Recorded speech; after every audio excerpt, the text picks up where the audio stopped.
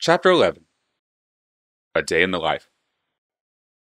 One of the great misconceptions, from the days of the brothers themselves to today, is that magic is somehow marvelous and wonderful, and that being a mage is some type of glorious adventure. In truth, magic is just a study in forces, albeit forces that are undetected by the common man. And most of the work of a mage is not involved in deadly spellcasting duels, but in wearisome study, tiresome memorization, and unending research.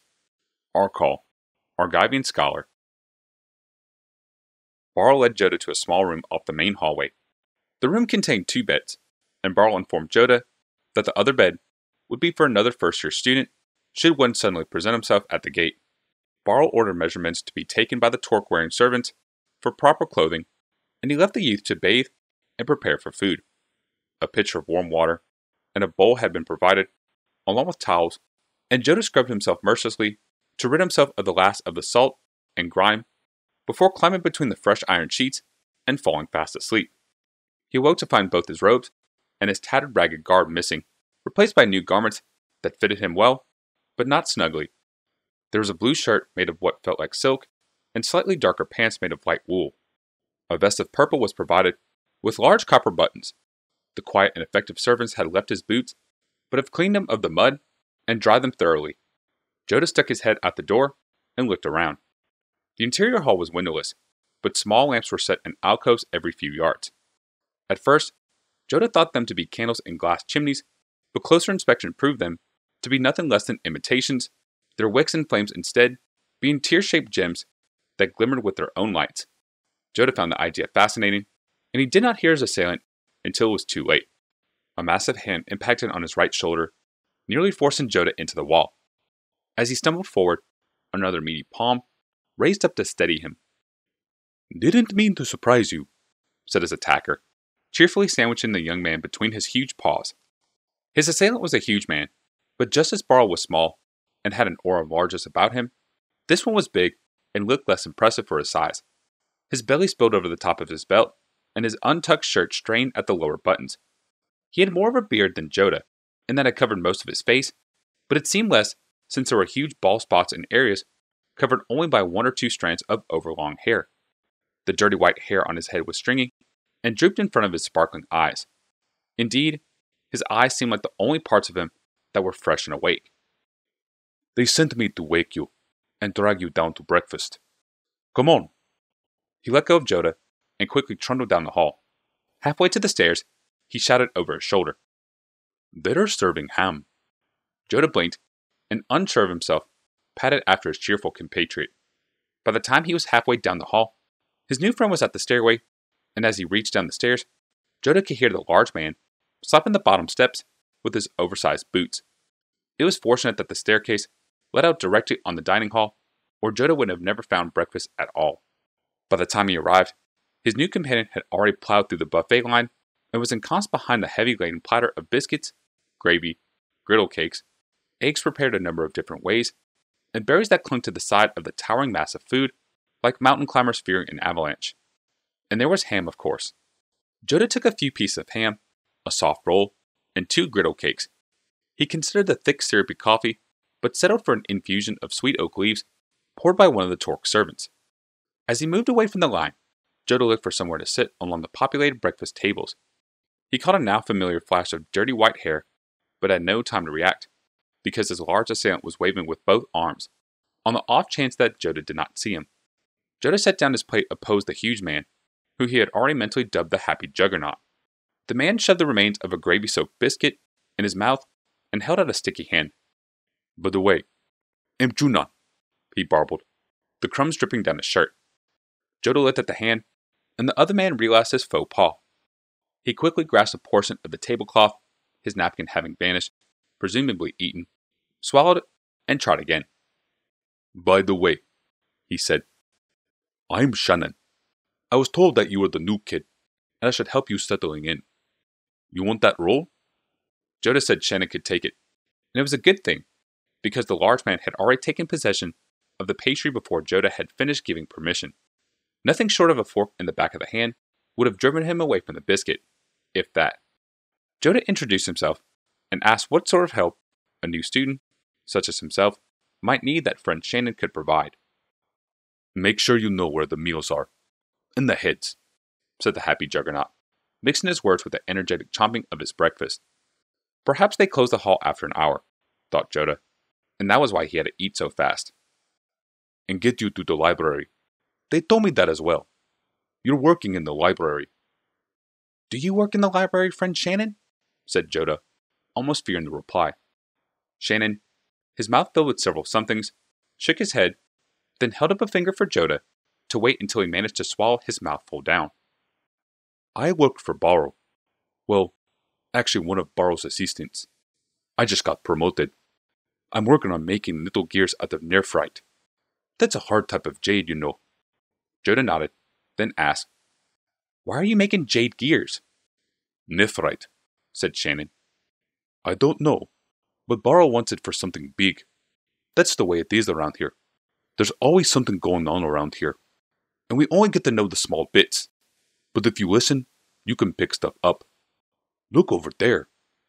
Joda followed the sausage-sized finger to where two figures in robes, male and female, were speaking in low whispers.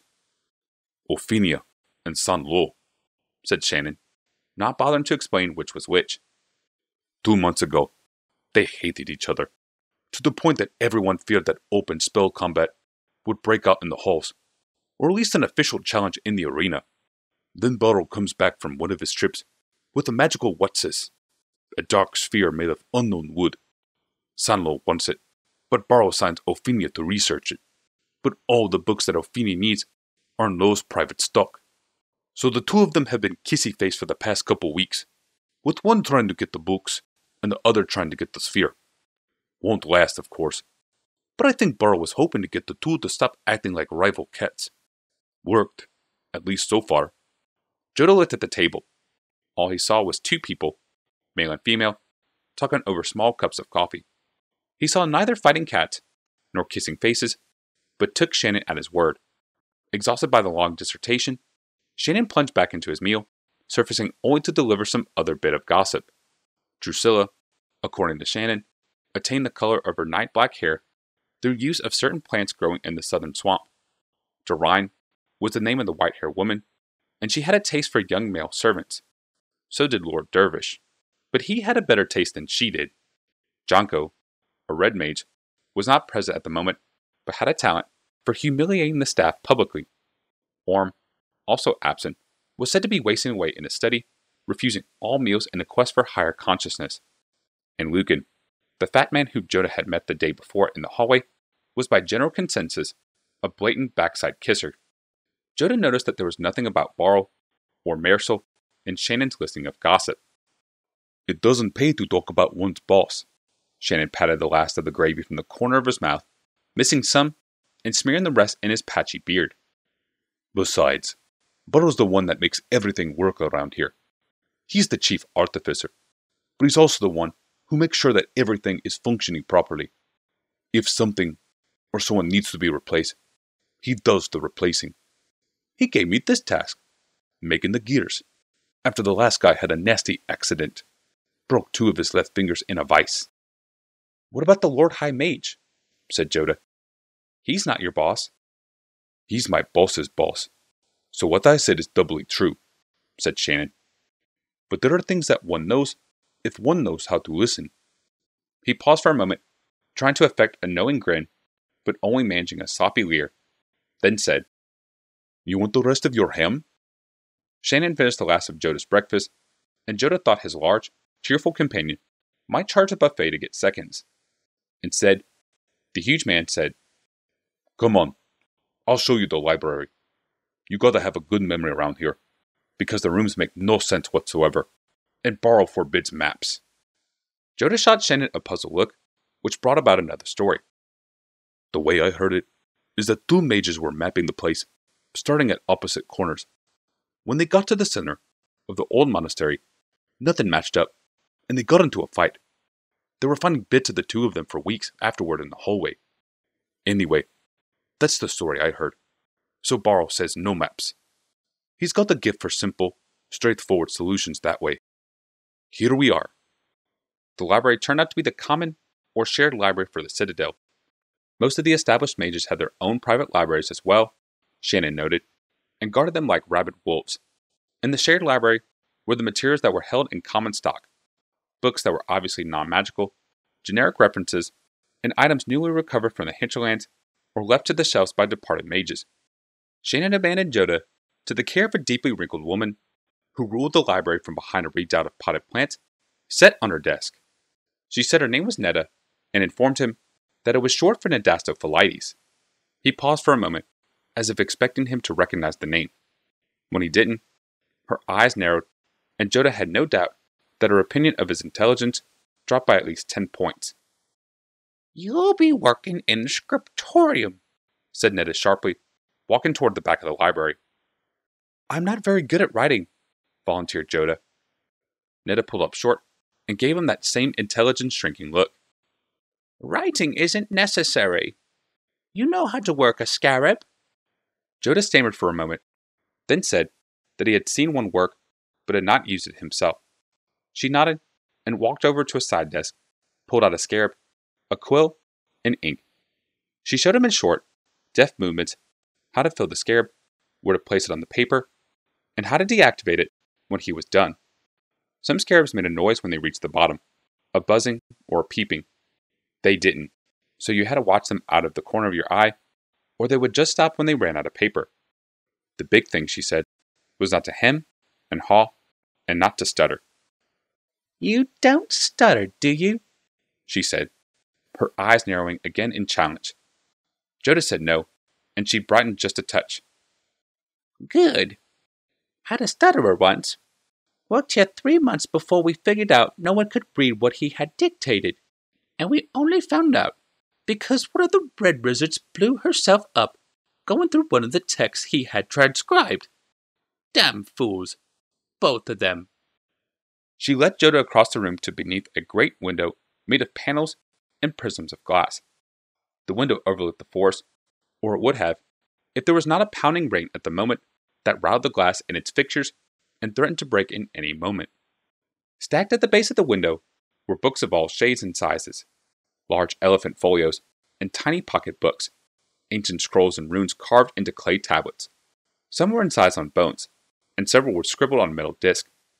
There were all manner of traditional books as well, bound in leather, cloth, metal, and several substances that Joda could only guess at. Nadastophilides set down the scarab and the ink and opened a drawer in the table to reveal a deep bin of parchment. "You read aloud. The scarab writes. You finish the book. You go to the next one." Joda looked at the huge mound of books. "Where should I start?" Netta shrugged. "Start anywhere. They all have to be done eventually." And with that, she wheeled and went back to her desk. Joda looked at her returning form, then at the pile of books. He picked up one volume, but the handwriting was badly crabbed, and the water stains along the bottom, rendering almost unreadable. He set that aside and chose a smaller tome. This one was filled with a more elegant hand and seemed to be a diary of some type. He returned to the table, set up the scarab to record his words, and started to read. It took a little time to get used to. He had to speak loudly and clearly enough for the scarab to register without undue pauses or using the wrong word or stuttering. Joda made a few mistakes early and put aside one entire sheet that was too error-filled for him to tolerate. About mid-morning, the scarab ran out of ink without him noticing it, and Joda had to reread a section again after making that discovery. Netta came over twice. First, she reviewed a finished page and made Joda record it again. The second time, she gave an approving snort and retreated back to her plants. About the time his stomach started grumbling, around noonday, Shannon reappeared with a hearty smile and a sack full of food. Netta gave a glare that went past disapproving and ventured into the realm of homicidal, but the happy juggernaut ignored her gaze entirely. He set down the sack on the table, upsetting the scarab in the process and smearing the page. Joda sighed and asked what was going on. "Lunch," said the artificer, the fresh stains on his shirt bearing witness to that basic truth. "It's kitch as catch can around here, but there will always be something in the kitchen, and if you're involved, you can always ring for a servant to bring you something." Joda looked at Netta for confirmation of that fact, But the woman sat there stone-faced, glowering at the huge invader to her realm. "You sound a little hoarse," said Shannon, digging through the bag. "Scripters usually get that way. So I brought some hard candies. They're real good, and they help." A rainbow of sweets clattered to the table. Shannon also brought some biscuits, ham slices left over from breakfast, some dried fruits, and some slices of black bread with raisins as well. He consumed half of what he had brought, as Joda ate his portion. When the food was gone, Shannon pushed himself back away from the crumb-laden table and declared, "Back 2 gears for me. I'll stop before dinner to get you. And don't let Our Lady of the Potted Plants work you too hard. The rule here is that you should work at your own pace, as long as the work gets done." And with that, Shannon was gone, leaving Joda to regard the huge pile of unread tomes. Joda sighed, swept the crumbs from the table into his hand, disposed of them, then returned to his work. Joda took 2 breaks in the afternoon. The first was to find the nearest water closet, and the other was to check something in the history section. The books on the shelves were roughly grouped by subject, with histories in one area, diaries in another, spell text in a third, and an overstuffed, abandoned area labeled Holy Text. Joda finished the slender diary that afternoon and went on to a larger text about shipping in the shielded sea. As he read aloud, his memory slipped back to the storm, and to the merfolk, and to Seema. He suppressed a shudder as he thought of the cold water closing over him and had to check the scarab to make sure that his reaction was not committed to paper. The second text contained a number of foreign words that Joda did not recognize, but he found that if he spelled them out, the recorder would handle them. That made him feel better as well. The book was intriguing, but long, and Joda was only half done before Shannon arrived to drag him to dinner. Joda placed a mark in the book and cleaned the scarab as Netta had instructed him, and then he packed it away. On their way out of the library, Joda paused by the plant-strewn desk. He said, "Nadasta Philides was the last warrior queen of the now-lost Zegon, before they were ruled by a council. She died 50 years before Urza was born, and her reign was regarded as a golden age of the Zagoni people, winning them their freedom from the main Philaji rulers of that time, the Tomoku." Netta looked up at him, her face still a block of deeply carved stone, but there was a light in her green eyes. "You have had a very good first day, friend Joda." "Thank you, good Lady Netta." "Friend Netta," corrected the librarian. "Friend Netta," said Joda, and hurried after Shannon, who was already barreling down the hallway as if he had to hunt down and capture dinner with his bare hands. "You'll have to hurry if you're going to dress," said Shannon, as Joda caught up with him. "Dress?" said Joda. "What's wrong with what I'm wearing?" "Nothing," said Shannon. "If you're going to be working through dinner, the servants will bring you sandwiches and cold soup. Go to your room. Your evening outfit is probably already laid out." Indeed it was, placed there by the same invisible servant who had transformed his trail-spattered gear into silk finery, leggings of a rich, royal blue, a short tunic of similar material edged in gold thread, a long cape which closed at the neck with a golden clasp in the shape of a seashell, long gloves. His boots would seem clunky and heavy with this outfit, and the mystery servant had provided a set of silk slippers. Joda regarded himself in the thin silver mirror inside the door and was impressed. His hair seemed a little shaggy now, and there was probably a barber or other servant who could take care of that as well. Shannon was waiting for him outside his room. He was dressed in an outrageous class of multicolored checks and stripes that made it difficult to pin down exactly where he ended and the real world began. Despite his anxiousness, Shannon now said there was no real rush. Dinner was a formal affair. There would be assigned seating, again arranged by ubiquitous and invisible servants. Shannon, of course, was seated to Joda's right, so that at least Joda did not have to watch the ill-conceived spawn of fashion eat. To Joda's left was a balding, much older mage, who spent much of the meal talking to himself and making notes on a small tablet. The tables were laid out like a wide horseshoe. The diners occupied the outer ring, while servants beetled around making sure the glasses were filled and the plates sufficiently laded. Joda tested his drink with a small sip, before risking a larger gulp, and as he did so, he saw the white-haired woman, Doreen, at the opposite end of the horseshoe, watching him. He offered her a small toast, and she returned it. Then, she turned to her companion, a very pale man with very blonde hair, and quickly locked him down in intense conversation. Shannon said there was about 250 mages at the conclave at any time, with more coming and going all the time. Only about half of them would be at dinner at any one time, since many had their own work to do. They were all levels of capability, ranging from the new fish like himself and Joda, up to those with their own suites and private laboratories. Some were out in the field uncovering new magical items, though there were fewer and fewer of those these days. There probably were at least as many servants, though Shannon never bothered to count them. Barl probably knew, he said, but then Barl knew everything about the conclave citadel. The central area of the horseshoe was used for magical display at the whims of the diners. Fresh apples were served with the main course, and one mage threw his core in the center of the room. Joda wondered at it until the seeds within the core quickly sprouted, their stalks entwining and growing thicker and more woody, until a full apple tree stood in the center of the tables, bearing golden fruit. The apples dropped from the tree. Each one became a shimmering bell on its way to the ground, striking the marble floor to play out a rough, chiming tune. The assembled mages applauded as the servants brought out a sherbet, dodging the roots as they wove around the tree. The mage who had cast the core bowed deeply and cast another spell, shriveling the tree and causing it to contract on itself until it became nothing more than an apple core, which a deftly servant picked up and carried from the hall. "Remeron does that sort of thing all the time," said Shannon, pointing with a turkey leg at the green-clad mage. A food fight also broke out across the arch of the horseshoe as one of the wizards, filled with black mana, animated a turkey carcass and sent it on an attack spree, charging along the far arc of the table with an oversized knife clenched beneath one wing, a carving fork in the other. Some of the diners leaned away as the half-carved corpse surged by them, but several mages organized a resistance from the bread baskets. Several long loaves, half cut through, accordioned their way forward, supported on the flanks by waves of animated dinner rolls. The two forces met almost directly across from Joda's position, near where Dorian sat. The white-haired mages abandoned her seat entirely as the animated pit of poultry slammed into the doughy legions. Shannon provided a vivid and excited description of the battle to anyone within earshot.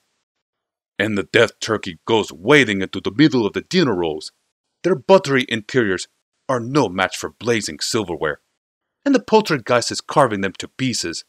Oh, there are crumbs everywhere. But wait, the long loaves are now in position, and they're raising up like cobras, and slamming themselves down on the reanimated turkey. They're striking it again and again, and not giving the bird a chance to regain its breath. Yes, yes, it is all over everyone. The baked goods have carried the field. The yeast also rises. Huzzah! Huzzah!" The servants, who wisely disappeared during the confrontation, reappeared to clean up the worst of the debris and bring out the dessert. "There's always good entertainment. Would Barl and his high mages aren't here," said Shannon, slurring his words slightly. He nodded toward the apex of the horseshoe, and indeed, there was a pair of empty chairs that Joda had not noticed before. "Is there a reason for that?" said Joda. "Don't they approve of mages playing with their food?"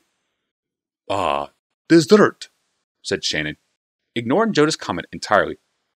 "You have to try the cheesecake. It is to die for." The cheesecake was the best thing Joda had ever placed on his tongue.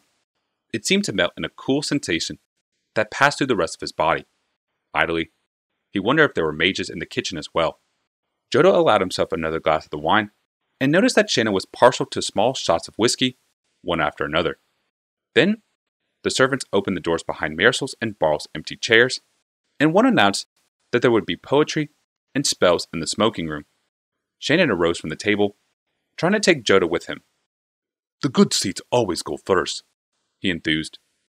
Joda gently disengaged his arm. "It's been a long day," he said diplomatically. "I think I want to spend some time thinking, then turn in early." Shannon blinked at the concept of thought as a planned activity. At least he managed, "Okay," and plowed toward the doors. "See you at breakfast," he shouted over his shoulder. Most of the company was heading for the smoking room. The white-haired woman was apparently stalking one of the waiters, and the old man next to Joda was still scribbling on his pad, half his meal untouched in front of him. Joda stretched and made his way up to a small room. He passed a few open doors, from which laughter, and in one case singing, emerged. At last, he reached his, for the moment, private room. He stripped and washed and crawled between the sheets. Even more than yesterday, the soft bed linens felt luxuriant. He was safe. He had a roof over his head. He was well fed. He was working with mages. There were no goblins here, no city guard, no church. He finally found a place that appreciated magic. It had been a very good day, thought Joda. As the tendrils of sleep reached up to snare him, he managed one last thought. He thought, I could get used to this.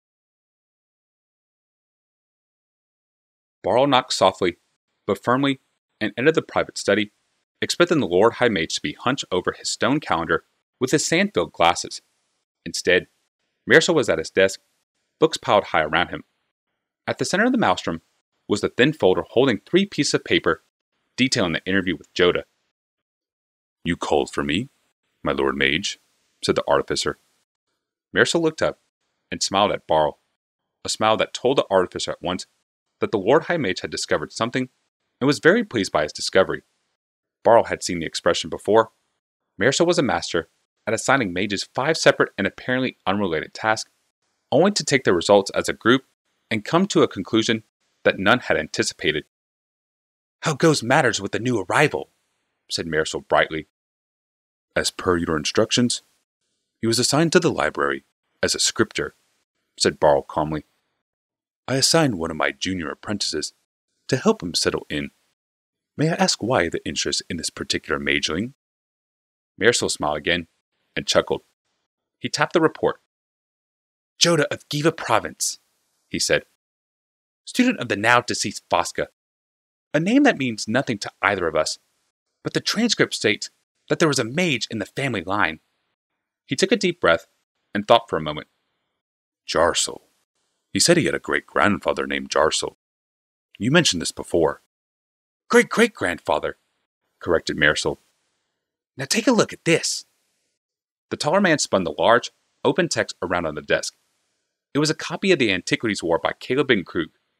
Barl had only seen 4 original copies of the work, the one he himself had brought from the south, and 3 later copies that he had ordered destroyed over the years to keep out of other hands. The page in question was held open by a large brass bookmark. The passage Marisol pointed to was toward the end of the volume. Barl read, and Marisol waited quietly. It speaks of the time when the devastation reached Argive, Ben Krug's home at that time, said Barl. When the great explosion that her husband Urza summoned to defeat his brother reached his homeland thousands of miles away, it still had enough force to level towers and breach stone walls. Look at the marginal note, the one I believe to be in Kayla's handwriting, said Marisol. Barl squinted, then nodded. It looks like a mention of a Jarsel, and this one's Kayla's grandson, and no more than a child. It said the blast frightened him. And Giva Province was once the nation of Argive, said Marisol. Barl looked up. You think that the Jarsel of the Brothers' War is the boy's ancestor. Marisol held his hands before him and turned both palms to the ceiling, as if he was physically weighing the options. Then he smiled. It seems very likely. Jarsel of Giva Province is the boy's great-whatever grandsire. Jarsel of Argive was Urza's grandson. Therefore, he raised both palms toward the Barl. It seems like a coincidence, said Barl flatly. He had been down this type of road with Marisol. Usually he had been proved wrong. Marisol would often look at the collection of facts and come up with the conclusion that was not the most likely, but was usually the true one. A coincidence worth pursuing, said Marisol. He sat back on his high-backed chair and folded his hands over his stomach, fiddling with his ruby ring as he did so.